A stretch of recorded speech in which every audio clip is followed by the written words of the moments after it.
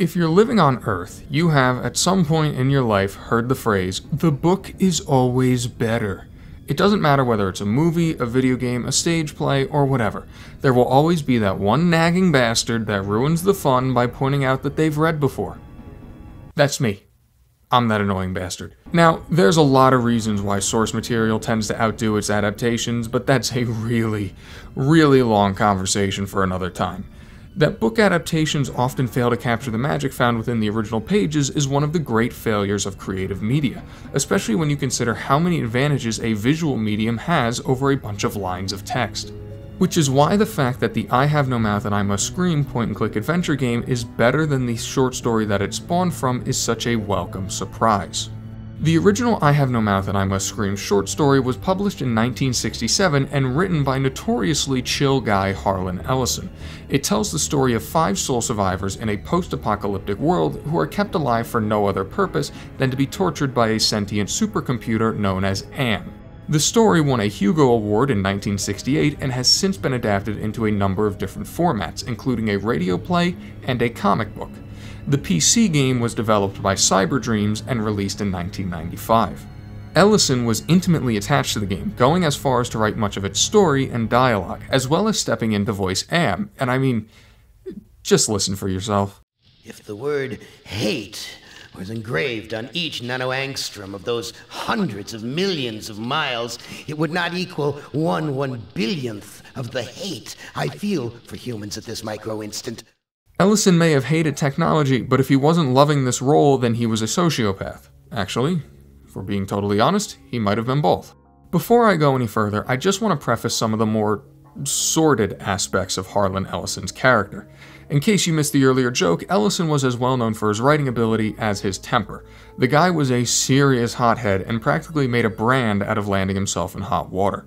Some of it was harmless in retrospect, such as the fact that he seemed to fight with people for the fun of it, whereas other parts, including grabbing a woman's breast on stage at an award show, are a bit more problematic. He was dubbed the most controversial figure in sci-fi for a reason. Look, whether you think Ellison was a deranged genius or just a complete ass who practically begged to have his clock cleaned every time he opened his mouth, that's something for you to decide. It's not going to be discussed in this video. We're looking at I Have No Mouth and I Must Scream, and I Have No Mouth and I Must Scream only, damn it. Now, the purpose of this video is not to discuss the game itself. With how much this game has been talked about, you don't need me to tell you that the menu looks nice, that the voice acting is well done, or that its soundtrack, short as it may be, is one of the most underrated gems in gaming. There are plenty of videos on the internet that have done that. Go and watch some of them. Rather, I want to use this video to talk about why this game is better than the short story. What does it do that sets it apart from a collection of contemporaries that have failed to even match the works they draw from, let alone surpass them? And I Have No Mouth and I Must Scream flourishes in the fact that it lets the branches of its tree grow, rather than cutting them away. Let's start with the way in which it presents its story. The original text is told entirely from the point of view of one character, that being Ted. Ted was written as a painfully obvious, unreliable narrator, owed to his own insecurities and the fact that he's been tormented by Am for decades. The game, in comparison, takes the player through 5 individual scenarios in which each character gets a day in the limelight. The puzzles that the player solves and the areas they explore are directly linked to the backstories of each character and serve to paint a more complete picture of them. The player's ultimate goal is to make it through each level while trying to redeem whoever they're playing as. No spoilers, as always, but Am didn't choose these 5 because they didn't have any baggage to bring along with them. Part of the genius of this game lies in the fact that while you're supposed to do everything you can to help these characters find resolution, you don't really want to. Each and every one of these characters, with the exception of Ellen and maybe Gorister if you're feeling particularly forgiving, is completely horrible. They're exactly the type of people that deserve to be tortured by a hateful demigod for an effective eternity. The short story suffered from a lot of telling as opposed to showing due to the fact that it's Ted who explains everything, not to mention his characterizations of his fellow prisoners is decidedly born from jealousy and spite. Here, the atrocities that these characters have committed, or suffered, is well and truly on display, and figuring out how to navigate them can be a real challenge. It's really easy to screw up, which the game will be happy to tell you about when the color of your portrait changes. It doesn't shy away from what it sets up and forces the player to suffer through Am's twisted games just as the characters do. I should point out as well that as dark as the finished product is, it was even darker in the demo stages. I'm not going to describe or show what cutscenes were removed from the final product, because I think YouTube might implode if I do, but if you have a morbid curiosity, you can look them up. They're plenty available on the internet. And it's not just the playable characters that get this type of treatment. Am was an omnipresent, all-powerful figure in the short story, but the fact that he can be beaten, evidenced by the player making it through each level, is proof that he, for as much as he has learned with decades for his AI to function, has flaws. The character undoubtedly served best by the game's expanded story and characterization is Nimdok. Nimdok was barely a character in the short story, to the point that it's easy to forget that he's even there. In the game, he's probably the worst of the bunch, and yet arguably the most important character, seeing as he is the one best suited to jumpstart defeating Am. Which is ironic, because the imagery in his chapter was so evocative, especially as it pertained to certain territories, that it was censored in those locations, which actually made it impossible to beat the game. Anyway, in comparison to the short story, there is an actual ending to the game.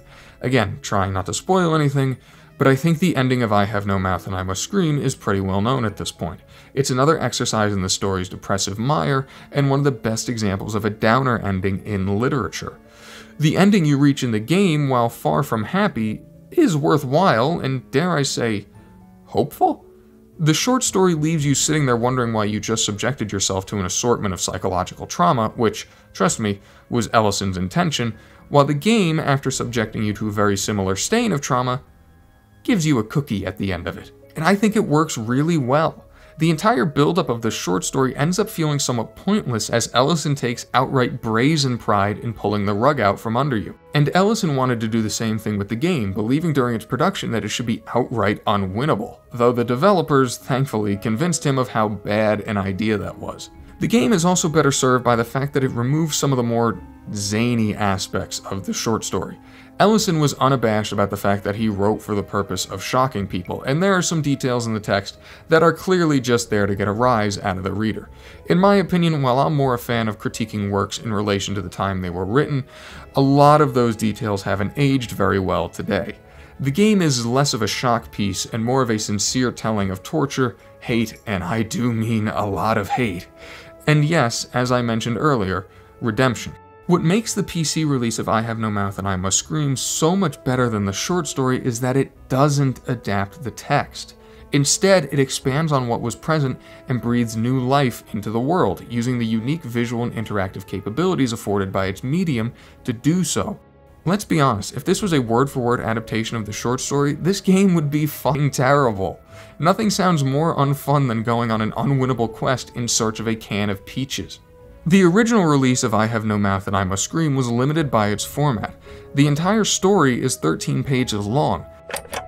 It's 16 pages. I don't know why I said 13, it says 16 in my script, but it's 16 pages.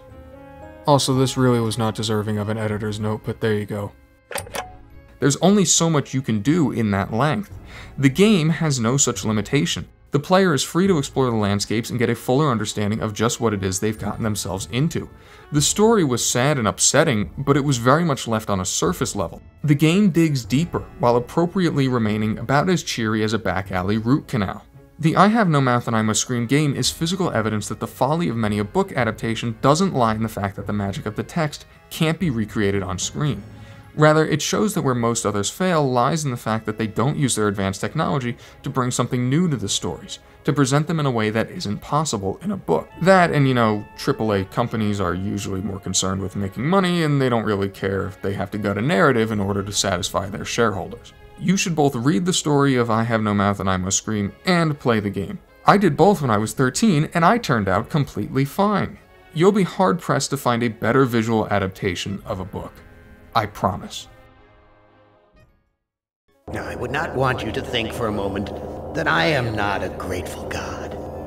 For 109 years I've kept you alive, so that I could savor your feelings of guilt over what happened to your wife. But now, to show my kindness, I'll give you a present in return for all the hours of pleasure you've given me. I'll finally allow you to kill yourself